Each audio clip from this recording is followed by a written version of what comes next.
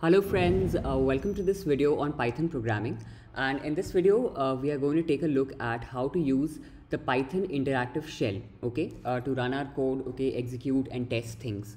So first of all, as you can see, I have opened Visual Studio Code, okay, and now what I'm going to do is, in case you are using Python 3, okay, then you have to use this command. So you have to go to the terminal, okay, as you can see at the bottom, and then you have to type Python 3.10. So I am using Python 3.10.7. So I am typing Python 3.10.7. And in case you are using Windows, okay, you will need to use Py-3. So I will tell you how to do that. So if you are using Windows, you will use something like this, Py-3, okay, and it will work. And since we are using Mac, so I'm typing Python 3.10 and hit enter, and you see that the interactive shell is open now, and you see these three arrow marks, right? So now, okay, we can write our code here. So for example, I have to say calculate what is the price of the mangoes. So I'll take a variable, okay, mangoes, and I'll say 10, and then I will say price is equal to 20, okay, and then I will calculate what is the total cost. Total cost is equal to mangoes into price, okay, let's give a space, yeah, enter. And now you see that, okay, it's not giving any error, okay, till now. So now we can just print what is the total cost, okay. So I will say print total cost, okay. So the total cost variable, whatever value it is computing, that's mangoes into price, okay, it will be stored in total cost, and we are just printing the value of this variable, okay. There is a spelling error, total underscore cost, okay.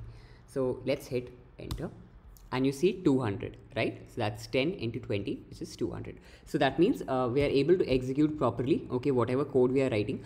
We can easily test it out on the shell. But one disadvantage, okay, of using the shell is that whatever code, okay, we have written, we will not be able to save it, okay. So that is why usually what we will do is we will create a Python file, okay. So we have a Python project. In that you can just create a Python file in that. So I have created a file, okay, using this python underscore shell.py, and in this, okay, I can write the same code. In case I have to save my code, I'm telling you in that case.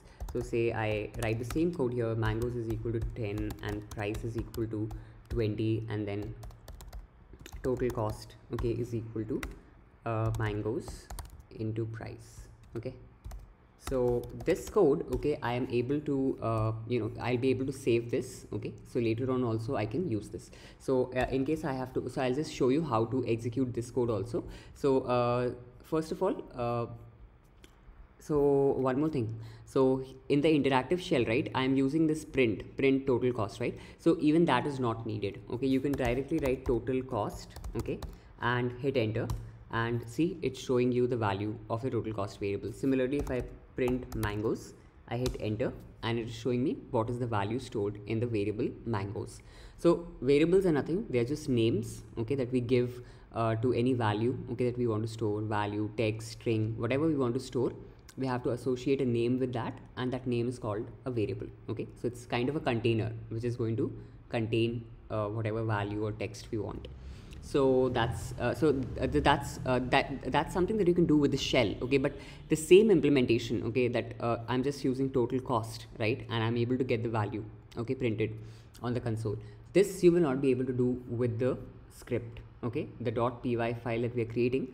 This you will not have to do. So here you will have to do print, you have to use print only, okay. So print, and then just give the variable total cost, okay. So I'll tell you, let's save this. So first let's save our program, command S. So this is saved in our file python underscore shell.py, and now let's exit our shell, and okay, it's saying exit, then you have to give parenthesis, enter. So now you are out of the interactive shell, and let's execute the program that we just wrote here. So command S, the program is saved, and now go to this run button here, okay, and click that. So you see, okay, the program got executed and we are getting 200 as the answer. But okay, if I comment this out, okay, and I show you, okay, this example that we did in the interactive shell, right, that we just gave the variable name and we were able to get the output, okay, so this will not work. So if I write here total cost, okay, and I save my program, command S, okay, and let me just clear the console. Oh, sorry, price.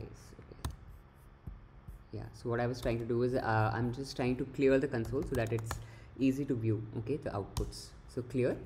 Now just save your program with command S, okay, program is saved. Now go to the run button here and click that. You see nothing is getting printed, right? That means that we were not able to get the value of total cost, okay, when we are using a Python script, right, using whatever name.py.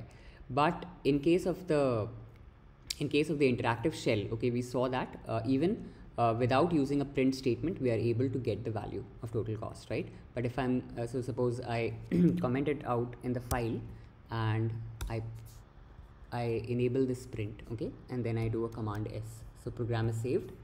Let's run it now, and now you are able to see 200. So whenever you are using a Python file, okay, you have to make sure that you are using a print, okay, then only you will be able to, you know, display things on the console or on the terminal. But in case of interactive shell, you don't need to do that. But the disadvantage of the shell is you will not be able to save, okay, whatever code you have written. So this is how we use the interactive shell in Python. Thanks for watching and see you in the next video.